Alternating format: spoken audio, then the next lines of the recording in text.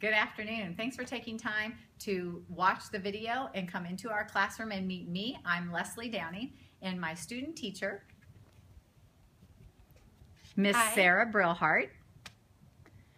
And we want to give you a glimpse into the classroom that Sarah has come into for 16 weeks and has kind of taken over and learned how to be a wonderful teacher. So we're going to start up here.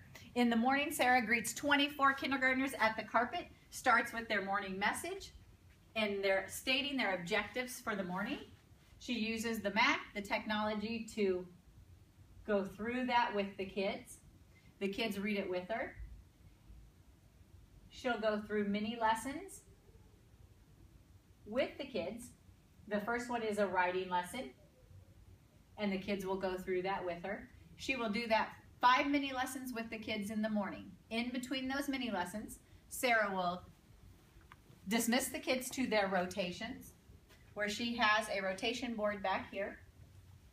The kids are in their leveled groups. Many times those groups may change depending on what she needs them to work on, and then pictured station where they are to go. Some of those stations include a guided reading group where she meets them at the back table. She has their leveled books, reading strategies, word wall, animated alphabet that is visible and a great resource for them at the guided table.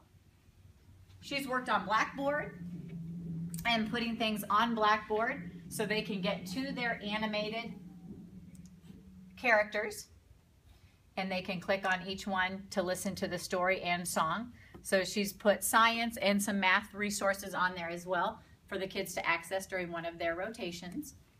Word workstation.